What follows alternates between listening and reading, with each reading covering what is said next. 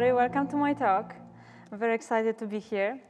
I want to talk today about a few things. Firstly, for beginners, or those who want to start adventure in games as VFX artist, I wanted to talk about my mistakes, about my failures, how I started and how I got here.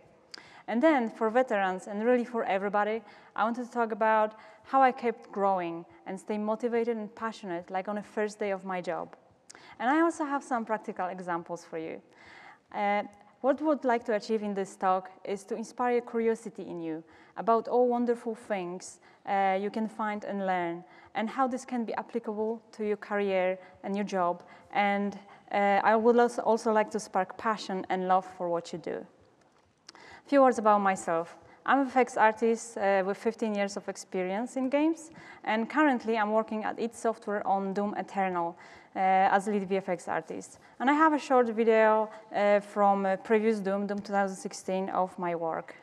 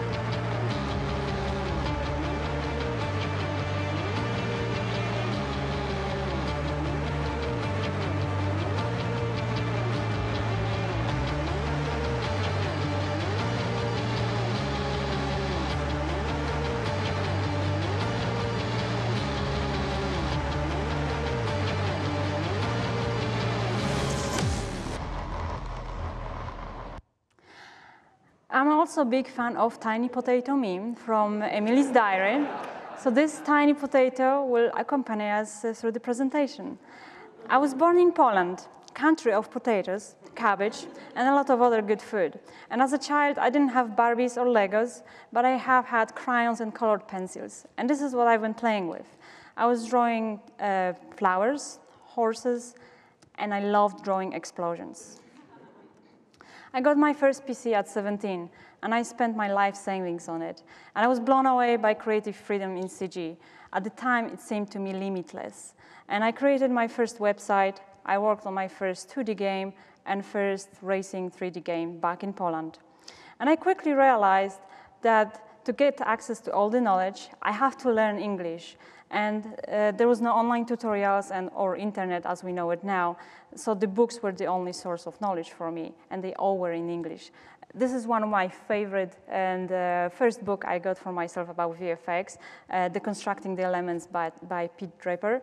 And to do all the tutorials in this book, I had to get myself a dictionary, and this is how I went. This is how it started. And there are some other books I recommend for anybody who is or want to be a VFX artist.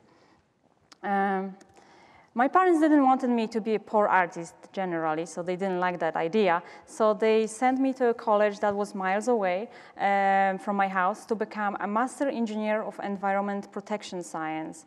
But commuting time was 3 hours one way, and that meant 6 hours a day I was sitting on a train. And I thought I could do so many cool things on my new computer if I only have time for that. So after a year, I transferred to a different college to save on time. And I studied material science instead. My parents didn't know about it because they were working shifts, so they didn't realize that I've been coming home a little bit earlier. And soon, I started contracting and earning some money, so I was thinking maybe I should drop off the school completely. But I didn't, and I'm glad I didn't, because later on, higher education proved to be invaluable for immigration. Everywhere I went, starting with England, Singapore, Canada, and United States, higher education was pretty much a requirement for me to get a job and live in those countries.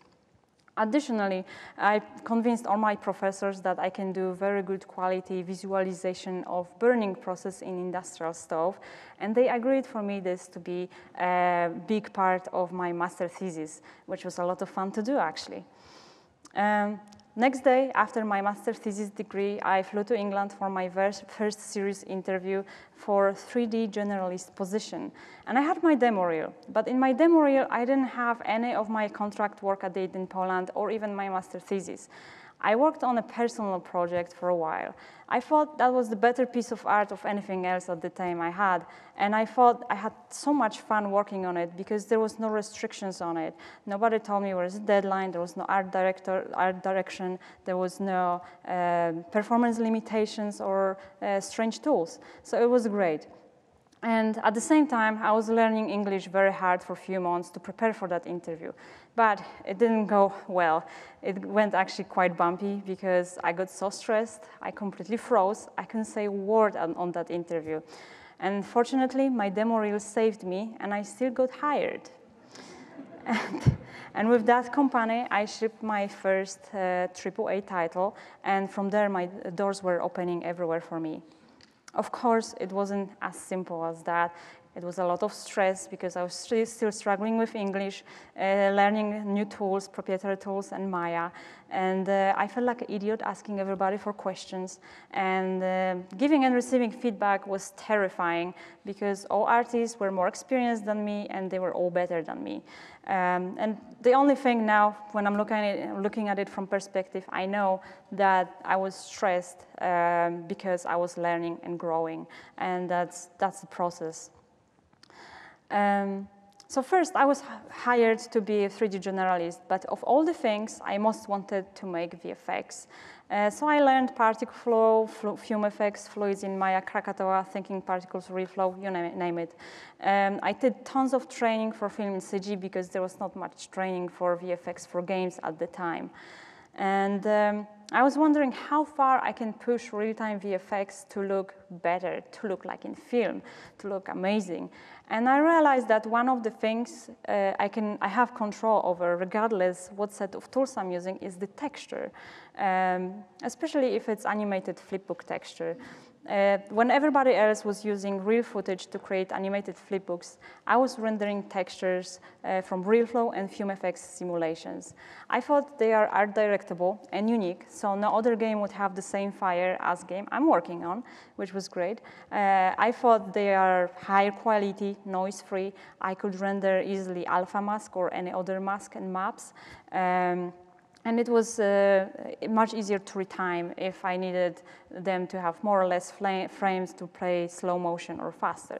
So I had a huge success with that. And then, one day, I got a dream job. Congratulations. And now what? So I was finally hired for a senior VFX artist for amazing AAA title. I was excited, happy, and the world was just amazing at the time. Because I got used to the pressure and fast-paced development, so I was pretty happy. But then, with time, with a couple of years, especially during downtime, I got bored, and I grew more restless and frustrated. I was just thinking, I can't just make particles all the time. It's kind of boring. I'm kind of done with it. And I felt like I needed a challenge, but I didn't want to quit my job. So what I did, I took part in some CG competitions, started doing more personal projects again, and I learned new skills and software. And I also connected with other artists. And all that combined, meeting new people, learning new software, and starting new projects, it felt exactly like starting a new job, but without quitting the old one, which was fantastic. But then, at some point, I also took it too far. I shipped three AAA titles in 3 years. That was great for my portfolio, but not good for my health and passion for games. I still wanted to do more, but I couldn't. Looks like too much of anything, even a good thing, can be a bad thing. This is why I wanted to talk about passion, workaholism, and burnout, and how can they be related. Firstly, passion is treated very seriously in games. It's part of the job description. I look closer at what actually means. And from many definitions from the internet, I pulled just two, just for contrast. Something that you are strongly interested in and enjoy sounds like a pleasant thing, but then strong and barely controllable emotion every day, all the time, is probably not the healthiest thing. And from my experience, there's no really boundary between the two, and one can turn into the other at any time. So here are some better metaphors. Passion is a powerful driving force. It can spark a fire in you that's often difficult to extinguish by sweat or battle. And passion is like ocean. It can take you far places, but it can also drown you if you don't respect it. And I made that one up. But the point is that passion can be like a double-edged sword. It can help and it can hurt.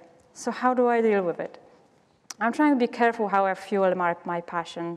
And it's like a hobby, so I would invest money and time in it, but I wouldn't invest all the money all the time because that would turn into obsession. And I need to know when to stop in time, to always get back to it excited the next day, not be tired and bored of it. I use Pomodoro technique to know when to take breaks from work, and I remember that work in entertainment industry supposed to be fun, because if we don't have fun making games, then players will not enjoy playing them. I think back to a time when I started and what was exciting about my job back then, because I feel still the same way about my job now. And I focus on what's important. Of course, this is much easier from manager perspective because I see now the bigger picture. And I prioritize and let go and come to terms with the fact that artists never finish, just abandon when we run out of time. I try to work smarter, not harder. I'm trying to use all the knowledge, tools, and ask others for help if this is what makes my job more efficient. And part of this efficiency are procedural workflows. And this is when I heard about Houdini many years ago. But I started to learn Houdini just a couple of years ago, just because it is very hard. Most of you probably know this picture and think it's a great joke, but it's not, it's true, it's hard. I also had to justify spending on expensive PC. And I thought about it as investment in my passion and career. And honestly, I wouldn't be here if I didn't get that PC a couple of years ago. Hardest though was finding time in busy day-to-day living. And I started learning Houdini in the evenings after work and on weekends.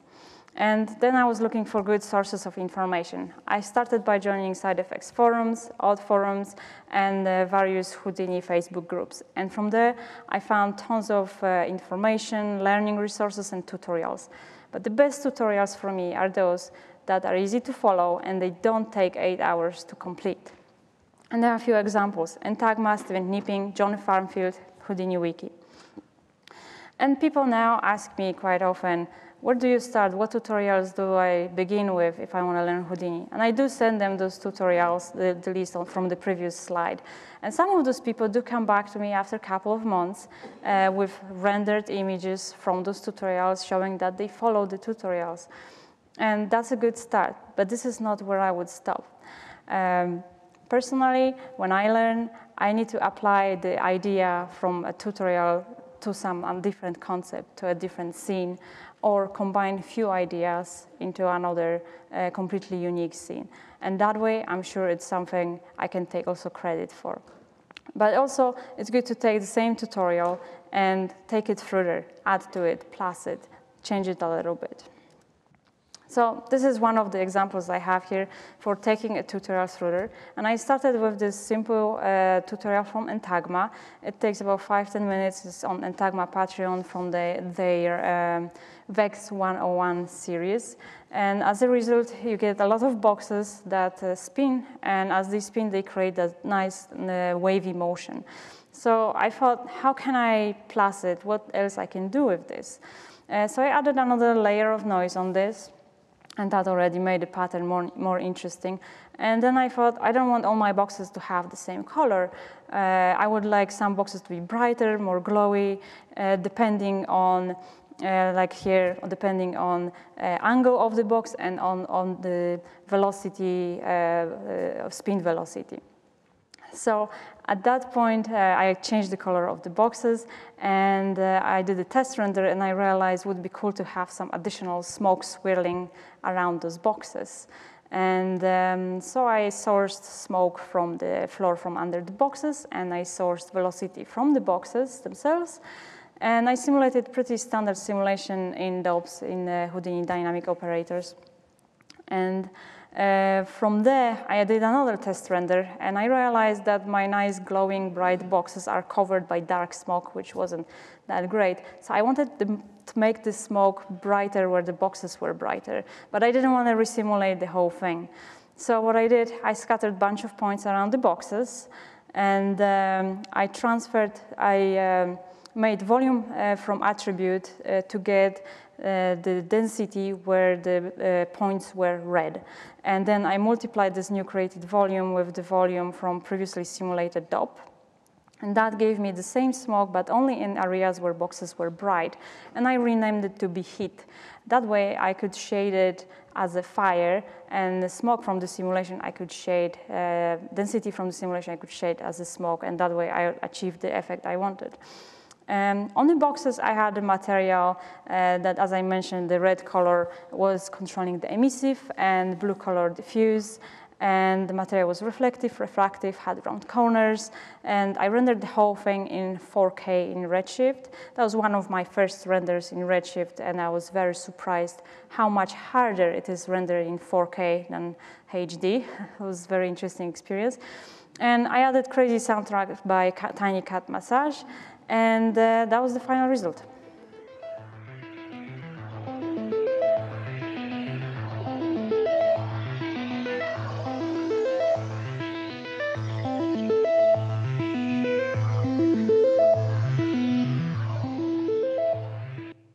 So that was one of the first videos where we thought that the music matches with visuals very well.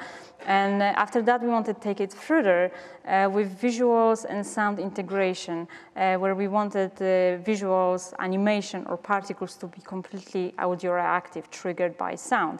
So I started by looking at this tutorial by Atom on Vimeo. He has a sphere and a box moving to a tune, and he shows how to use chops, channel operators, curves to modify them to make them usable for animation, and this is the result you get.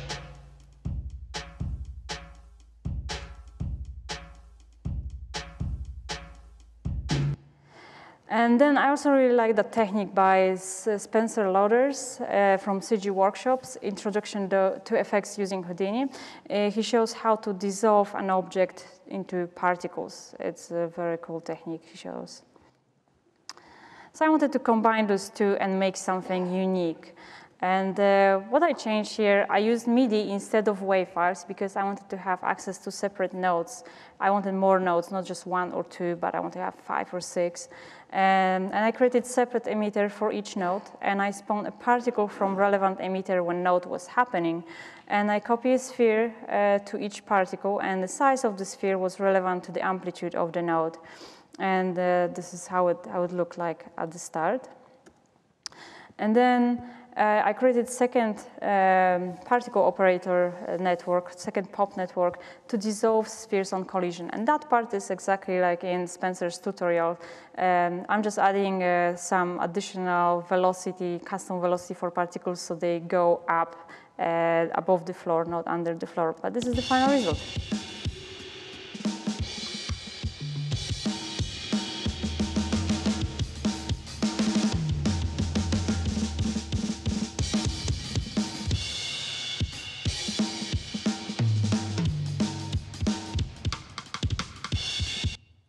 So this is all going great, but I had to do some adjustments with my working routine because it was very frustrating to walk away from a problem very late at night, and my head was still spinning to try to solve problem in Houdini when I was supposed to be asleep a long time ago.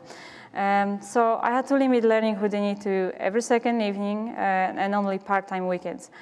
But I did save tons of time on rendering because we do have 2 computers at home, and my husband's computer is never used at night. So we start rendering every second frame to a network drive.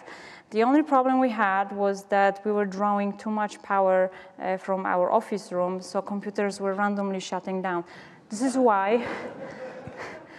why we had to get this really nice, thick, long yellow cable to draw power from another room, and after that it was working perfectly fine. And on the evenings when I was not working on Houdini, I started painting, and that actually proved to be a much more relaxing activity before going to bed. So where do I take the ideas from? Really, sky's the limit. Anything. ArtStation, Instagram, Pinterest, dreams, films. And I keep a list of ideas to pull from. I start with a simple idea, because if the idea is too complex, it's less likely project is less likely to be finished, and the message is less likely to be conveyed for a viewer. But I don't start with the first idea, because the first idea is usually the most boring one, so I try to add to it, plus it, twist it, change it a little bit. And sometimes I even try to tell a story. And of course, there's a question, do you need to model, rig, animate, and make all those assets to make actually like a scene, especially if it's like a storytelling? And the answer is not always. I looked what other artists do, and this is one of my favorite artists, Renderburger. You can find him on Instagram, and he does a lot of cool videos. And this little animation, model and animation surely are procedural, and it's a nice little idea. You can also get free models from freediscounts.com, and that's just one of the websites where you can get them. This is where I got this little dragon from. And yeah, the quality of those models is really, really good. You can do a lot with them. And you can also buy very, very cheap models. I mean, sometimes $5, $10 from CG Trader or Unity. Many times they come animated, rigged animated.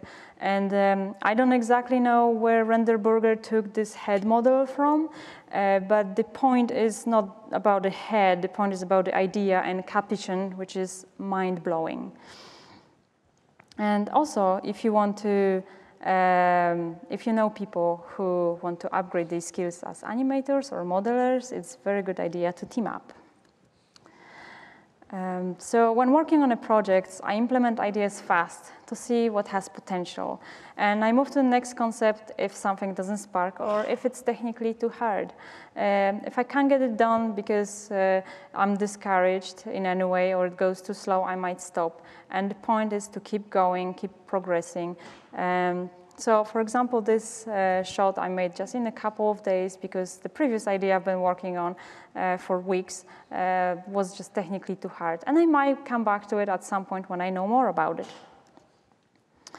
So how do I know when the project is finished if no one tells me when is the deadline? I'm trying to focus on what's important. I fix only 5 to 10 things from my first test render, and I'm trying to finish one project a month. If I can't deliver something clever or sophisticated in that time, I render something simple. And rendering does take time, unfortunately, and definitely teaches patience. And none of those projects ever feel ready or good enough to be shared online. But I know that the perfection is the enemy of done, so at some point I need to move on. And the goal at this point is to progress and learn, not to make something sophisticated. Of course, feedback loop is part of the learning. This is why it's important to share the work. As Meg Black said, the work of art is not complete until it's shared. And you will be surprised what people respond to. There's nothing more frustrating than trying to solve a problem that I used to have in the past, but not remembering how I did it. This is why I take tons of notes, and you can find my notes on GitHub. And I keep all the old files, and I make the same setup, sometimes multiple times, to remember. I also make shelf tools, presets, and HDAs to recreate setups quicker. This is also why Houdini is such a great visual learning tool, because it's not just easier to debug, but also easier to memorize. And I have here another example to show you that learning math in Houdini can be a lot of fun. So idea here was that I wanted to create procedurally a circle, just using attribute wrangle and points and connect them and make a circle. So this is the equation that let me do it. And that was cool, but I was thinking, what would happen if I start modifying this equation and changing things in it? So I got that when I multiplied x and y position by angle. I got spiral. And then when I added changing variable, like a time to it, I got animation. And instead of multiplying when I add to x component, I got a wave. And this. And that. And the point is that there is no such thing like math police. Playing with equations and changing variables and numbers and just seeing what happens is a lot of fun. So how is this all relevant? For me, projects in Houdini branched into learning other software: SpeedTree, Redshift, Substance, Megascans, GitHub, Nuclino, and much, much more. Learning logic, math, and scripting improved my technical skills. Debugging and solving problems taught me patience and critical thinking. I learned how to divide complex problems into smaller chunks and tons more. But the good thing is it only got easier from start. How growing makes me happier. I feel that I'm becoming a better artist. I like the satisfaction and the feedback loop. I feel like I'm staying current with new technologies and techniques, which is very relevant to any AAA developer. I'm widening horizons. It's easier for me to connect with others from different disciplines. It's easier for me to talk with animators, programmers, designers, or lighting artists. I'm finding things I like motion design, abstract CG, and music videos, which I wouldn't have a chance to discover otherwise. So next time you have some time, see what other artists do, what excites you and inspires you. Open your favorite software or software you're not familiar with and play with it. Maybe you even like it. Personal projects are on your rules. You are an art director. You're deciding what to do, how to do it, and in what time frame. Nourish your passion, never stop learning, and help others to grow. And remember, Tiny Potato believes in you. You can do the thing. So I wanted to thank everyone who believed in me, especially my husband, Sean, Mark Tier for invitation to talk at GDC, and entire team at id Software for support. Thank you.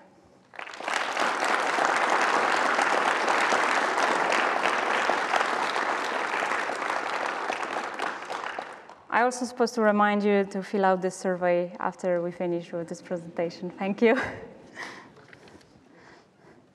If anybody has questions, do we have time for questions? 5 minutes? Okay, yeah, we can have some questions then. Anybody? Anybody? No? No? I have a question. Do you have times that you like to design? Like, do you design at night or in the morning, or do you set certain parameters for yourself? Yeah, I try to make it a habit. Generally, it's very hard to make it like at random times, I would say. So lately, it's been like every second evening. So I would do it, like Mondays, Wednesdays, Fridays, and then on the weekends for 4 hours a day. And generally, with the ideas, I don't spend too much time thinking about them. I mean, I have a list of ideas, but they're very rough. It's just whatever I watch on the internet or movie, I just put on my phone, and it's just like few sentences saying what the idea would be. And then when it comes to doing it, actually, I'm trying to implement it roughly really fast. So if I'm afraid that, well, I don't know if I can pull it off technically, I try to start with technical side. And if I can't pull it off, then yeah, I either have to ask somebody for help or drop it and try it later. And if I'm worried about, well, can I pull it off how it would look like actually, this is where I would start, then I would just create camera, whatever I need to see in the camera, and see like, is this actually working from those angles? Are people going to be able to understand what I'm trying to show here? And yeah, again, like if it doesn't work, I move on very fast. Those videos I make, this is maybe, I don't know, like 1/4 of the ideas I'm working on, but many of them I just drop or never finish because I don't know how. Mm-hmm. Thank you. You mentioned keeping track of all the stuff you're trying to remember Mm-hmm. via GitHub. I was curious, is that like shared or is that a private thing for you to? It's a my GitHub account, Okay. but it's completely shared. You can get access to it. Just Google it and you find it. All right. Yeah, you will see all my notes with all the grammar mistakes and everything. It's all there. Yeah. My other question is, where did you find Tiny Cat massage music? Oh, that's my husband. He sits right okay. here. I figured it had to be somebody you knew. It's He great. makes I love music music for yeah. too. He makes music for all my videos. Yes, that's right. And here, his music is I think on iTunes and everywhere. You can definitely find it. Hello. Hi. So I was always interested in Houdini, but I never started to learn this piece of software. And I'm wondering the level of math required to be successful in using Houdini. It all depends. So some people, for example, use only shelf tools, and you can be pretty successful with that. But it's the same, for me, it's the same like when I was using Max and Maya, because I know both. And I will be using Max, and I will be like doing something cool with particles and destruction. And at some point, I'll get stuck. Like I can't, for example, instance lights to particles, you know, like something crazy like that. I want to do it, I can't do it. And I can't do it without some crazy Python scripting thing. And I find that actually in Houdini, yeah, you will get stuck if you use shelf tools. And at that point, you do want to know something more about it. But it's actually easier because you don't have to know Python. It's easier to find out what you need to do to achieve this kind of thing. So I find myself less stuck in Houdini, and the only thing that limits me is my knowledge about how to do it. And there's a huge community, and I never seen anybody get stuck for a long time. People usually answer questions when you post to forums and so on. So it's very easy to get unstuck from things like that if you really need it to be done. Okay, basically because you mentioned several pieces of software to learn to be successful, and I know that there's a limit. You can't learn everything, but you mentioned both Max and Maya, which is not too common, I think. So starting to learn, let's say Houdini, which is quite hard to learn.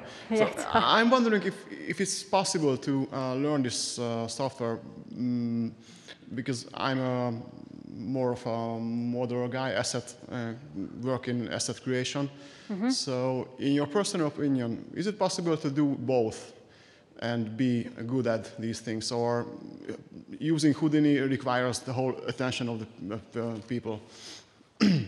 So with creation of assets, there's another thing that if in company you're working and you have like a technical artist who knows Houdini, they can create tools for you to use in Maya or Max or even in a game engine you're working in, that you don't need to know like everything what happens behind the scenes, behind the curtains, all the math.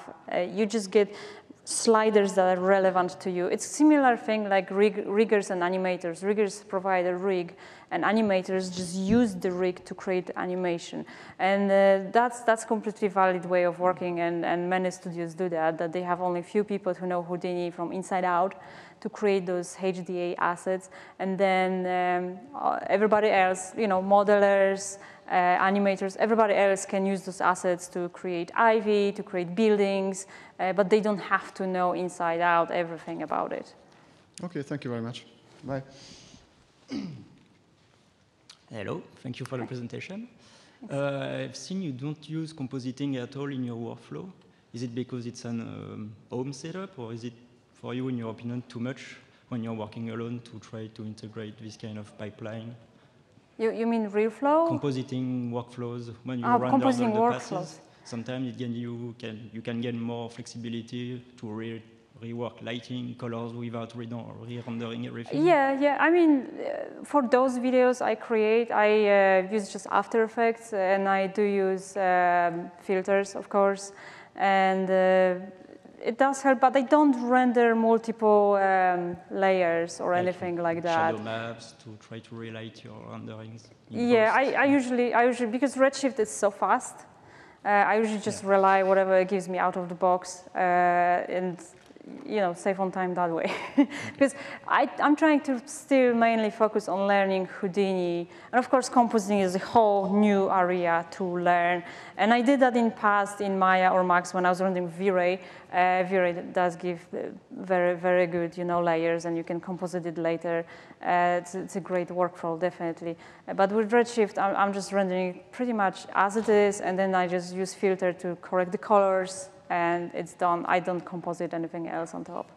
And it's much harder if you do a lot of work with transparency, like fluids plus particles, and you want motion blur on top of that, and trying to composite this is like advanced class for me.